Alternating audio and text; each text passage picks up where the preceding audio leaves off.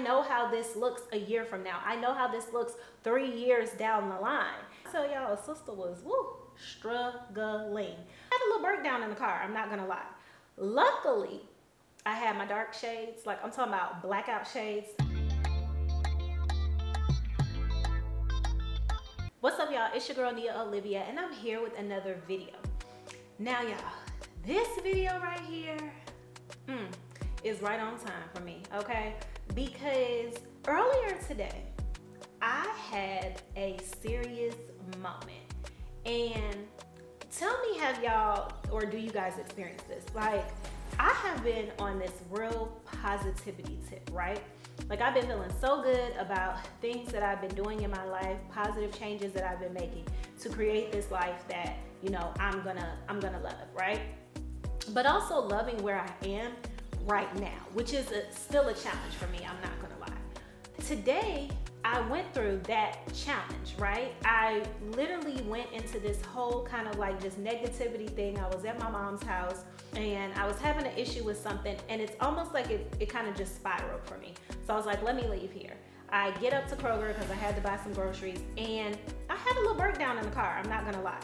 Luckily, I had my dark shades, like I'm talking about blackout shades that I could still put on, go in there. And I was also listening to a sermon while I was in Kroger, which really helped to turn my mind around, just turn my mood around. But really it was my mind, my mood, my heart, like it impacted me in all of those ways. The whole thing is that this idea of building the life you love, you know how like you watch stuff and it's like exciting, like creating this great life, you're doing all these amazing things, you're taking all these great steps. But to be honest, building a life that you love, it hurts. Like, it hurts. It hurts a lot too, I think, when you're in the middle of it, which is where I think that I am, you know. I'm not like in my beginning phase, but I'm in the middle. And in the middle is like the waves. The waves are coming in. I'm getting a little seasick, just a little bit, you know what I'm saying? Like, I'm feeling a little bit seasick. So anyway, that's what made me decide to do this video, because I wanted to share with you all some of the things that I've learned since I've embarked on this journey, some of the challenges that I faced during the journey, and what to look for next, like what is, you know, like still to come in building this life that I love. So the first thing that kind of like comes to mind for me is that you really have to envision, manifest, believe that this life is possible. And again, as I told you all, there are certain things that I struggle with, and one of those things is truly believing that the things that I want for my life, that all of them can come to me. Like, sometimes I'll look and I'll think, you know what, I know like this could definitely happen. Like I see that happening. But there's other things where my faith is just not where it needs to be. And so it's a constant battle within myself. My first thing is that you want to envision this life, right? I'm big on vision boards. I love my vision board. I look at it. You can make a vision board however you choose to make it. Sometimes we think, oh, we have to create our vision board at the beginning of the year. And if you didn't create it at the beginning of the year, it's too late to do it. It's absolutely not too late to create a vision board for your life, right? You can create a vision board for the rest of this year. You could create a vision board that's for the next 3 years. However you want to do that. It's good to have it though. I have it in my bedroom. I reflect on it all the time. And it reminds me, especially during these challenging times like today, okay? Because when I tell y'all, a sister was struggling. And so being able to look at that. Also making a list of all of the things that you want to bring to your life. I have a list of probably like 75 things. Yeah, I know it's a long list, okay? But I saw some video on Instagram about that, and I was like, you know what, my friend sent it to me, and I was like, okay, I'm gonna actually do this. So that's something else that I reflect on. So my first thing is like envisioning the life. The other thing when it comes to also envisioning is knowing why you're making the decision to change your life. One of the main reasons why I decided to change, I'll just use one example, which is like work, right? I was in a very toxic work environment. I worked as an educator for like the past 6 to 7 years, and I was completely drained, just totally drained. And I felt so stressed out all the time. Like literally, y'all, my heart, I was starting to feel like I was having chest pains or something. I was getting like a twitch in my eye from time to time. It was starting to go from not just being a mental thing, but physically affecting me, where I knew, okay, it's time for me to leave this job. I'm not happy doing this anymore. First of all, I'm commuting too far for work, which was like 2.5 hours, and waking up at 5 something in the morning, not getting home until 4, 5, 5:36.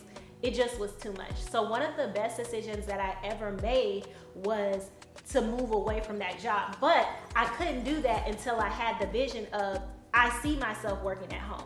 I see myself in corporate America. I see my office set up. I saw those things. I had those things on my vision board.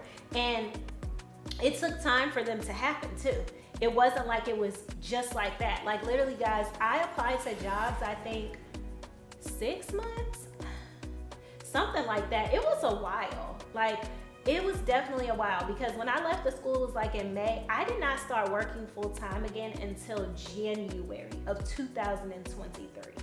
So I think one of the things is, when you're building the life you love, things just don't go as you hoped, as you planned, as you prayed for. Like stuff happens in different ways, but it still can be beneficial. Make sure you hit that subscribe button. That way you'll be notified whenever I'm posting new content. So the next thing is, okay, you've envisioned your life, but now what? It's time for you to take the risk. It's time for you to take the steps. So y'all, when I say I was so scared to leave education, so scared to leave a reliable paycheck, a good 401k, like benefits. I know people always try to talk about how teachers don't have money and stuff, but I have been working in education for a while and I was making money. So I just think, I'm not saying it was great money, but I'm saying I was making money. And it was better than being in a position where I don't have a job, or I don't know where my next check or anything like that is coming. It was a very stable, safe situation for me. And so that's one of the biggest things. You might be in a job now and you're like, this is safe, this is stable. I know how this looks a year from now. I know how this looks 3 years down the line. So you don't want to take the leap to try something else that could actually be so much better for you and make you so much more happy. So I'm thankful that I finally was just like, you know what? I didn't re-sign a contract for the next year. I removed teaching as an option for me. I said, that's not an option for a full-time position for me. I don't want that in my life. I love children, but everything else that comes with it just doesn't work for me. And especially if something's starting to impede your health, obviously that's not something that you're going to be able to stick with. So the first thing was, I made the decision to take the risk. The other thing was, when you make a decision to take such a drastic risk, like leaving a career and then looking for another one, you have to have a plan in place. And not just one plan, but like you need 3 or 4 plans. Because the first plan may not even work out how you think it is. Like I thought, oh, I'm gonna get a job in the summertime. This will be nothing. I'll still be getting my checks at the school. Then I'm gonna have another source of income. But it took a lot longer than I thought.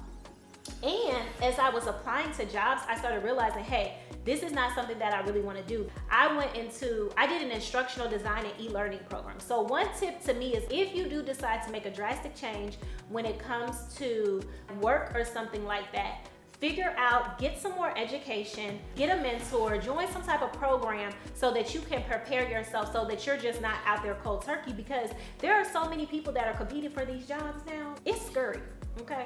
Scurry out there. Another thing is, like, I plan to use certain money that I had saved up to purchase a home. Well, when I made this drastic decision, when I made this decision to leave my job, now I had to use that money to sustain in the time that I wasn't working, because remember, it ended up being way longer. So you just have to be flexible. You have to be flexible and know that, you know what, this is going to come together. Like, there were many times where I was concerned and I was worried, but God has provided for me. I have been provided for, and I am so thankful. The next thing that I think is so important in building this life that you love, and like I said, it's gonna hurt, y'all, but you gotta distance yourself from people, from situations, and it's not even like in a nasty way, but it's like, you're not going to be able to attend every single event probably that you used to attend before you were just on this grind and on this focus for yourself. And when I say even on this focus, I'm not only relating this focus to career. I'm talking about everything, like full spectrum. When you even just think about, like, for instance, for me, I wasn't dating anymore. I literally cut off dating. I'm like, you know what? I think for me, I'm one of those people where I'm like, well, I gotta get my money right before I feel comfortable wanting to date someone. But I just knew that I was so focused on getting this job in corporate that I didn't have the time to really give to someone else the way that would have been appropriate, or like the way that I would want to pour into someone. So like, let me just focus on this. And another thing is, like, I did not want to be distracted by a man. Sometimes men and women can distract us from the things that we're doing. And so you could be doing well, just doing you, and then you end up interacting with someone and it kind of like derails things. So I was like, you know what? I need to take a break from dealing with guys for a while I'm on this journey, and you got to be okay with that. The other thing is going out. I am definitely a social person, but I put that on pause. I have been missing in action. You know what I'm saying? Like, people call me and ask me like, girl, you okay? Like, everything all right? You know what I'm saying? Because we haven't seen you in a while. You've really been missing. And I just have to let them know, you know, what I'm working on right now, it's taking my undivided attention. And because I'm also just working on my mental strength and everything, like it's taking a lot from me. So I don't have the time to be out. I don't have the time to socialize the same way that I used to. And sometimes I don't even want to. Like, I'm like, no, I could actually be doing something else, because when you think about it, when you're building this life you love, the life that I see for myself, where I have this flexibility to travel and do the things that I really want to do, I'm gonna have to work for it. I'm gonna have to work for it. And so if that's what I really want, and I want to be on the beach, like typing on my laptop, sending messages and stuff like that, then I'm not going to be able to be out and about the way that I used to be. And so you have to make choices and you have to make decisions for the things that you really want in your life. The next thing is that you have got to pour into yourself. When I was just talking earlier about how it hurts, that's why you have to be pouring into yourself at the same time. I had not been to the library in probably a year and a half, which is crazy. I'm going back to the library now. I got Libby on my phone. So I do audiobooks, but then I have like books, actual copies of books that I'm reading. Then I read books through the app and everything like that. Like, you have to be feeding your mind. That's pouring into yourself. The other thing of pouring into yourself is your level of self-care for yourself. My level of self-care has increased so much because I know, like, no matter what I have going on in my life, I've got to do things for myself. That just means like taking long baths, like lighting those candles, relaxing, laying back, putting my head on a pillow, enjoying myself. If it means for you that you're going to the spa, that you're getting a facial, or that you're just walking in a park, you know, exercising, things that pour into you. That is going to be a big part of your journey when you are building the life that you love, because you need things that are going to help sustain you. And so for me, those are the things that help sustain me, even just like cooking more. I have been really on this tip of like wanting to cook more, wanting to just try different recipes, especially stuff that's like a lot healthier and everything. And it takes time to kind of like go through, research the recipes you want to do. There are things that, yes, I have staples. Like, okay, I know how to make this. I can do that in my sleep. But I want to be able to eat things that are going to be better for me, that are going to help me long term. So I'm putting effort into that. Just like house organization. I never thought that I would find joy in just like organizing things around my home. Yes, I do. So I'm pouring into myself also, so that this life that I'm building for myself, when other people come into my life, they'll be able to see how much I care about myself, how much I love myself, and they'll understand that I don't accept anything less than that standard. They're not going to be able to come around here and treat me any type of way, because this is already the level that I'm treating myself. Something else that has really helped me to be more focused during this time is putting my phone in work mode. I have never done that before. Like, I will definitely text the heck out of some of my friends throughout the day. And so now I'm starting to put my phone in work mode while I'm working. I also pull up this like jazz cafe on my monitor, and I'm like looking at that, listening to that while I'm working, and it really does help me to be calm. It helps me to stay focused during the time that I'm working on a specific task. Now keep in mind, it can't be all work and no play. I don't want you guys to think that that's what I'm saying.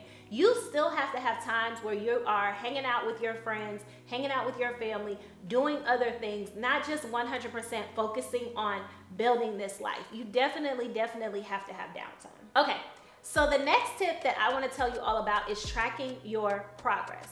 One of the things that I think I have on my vision board is that you have to celebrate the small steps, right?